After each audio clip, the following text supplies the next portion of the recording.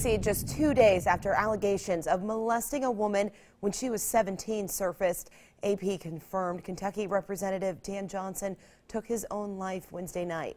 ABC 36's Fadia Patterson joins us live from the newsroom with more on his death in Bullitt County. Fadia, good morning. Katie, good morning. Though many were calling for the Kentucky lawmaker to resign, he still maintained his innocence even through his last post on Facebook. The Bullitt County Sheriff's Department says they tracked the cell phone of Kentucky Representative Dan Johnson after getting a welfare call following one of his posts on Facebook.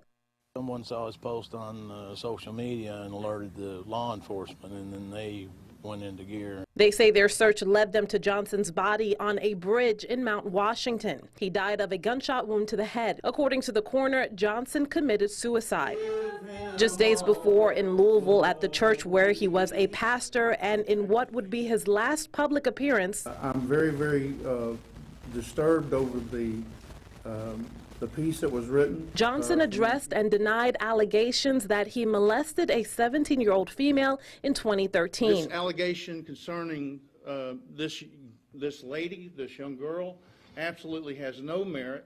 There is no anything that I've heard. As a matter of fact, some of this I heard yesterday for the first time as I read this story. At the time of the claim, Louisville police investigated and closed the case without filing charges. Hours before he took his own life, he posted a final message on Facebook that has since been removed. He asked people to, quote, care for his wife. He also talked about his battle with PTSD and wrote, "PTSD is a sickness that will take my life, and I cannot handle it any longer. It has won this life, but heaven is my home."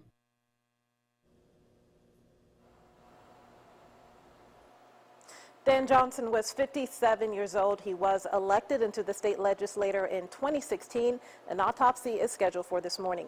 Katie, back to you.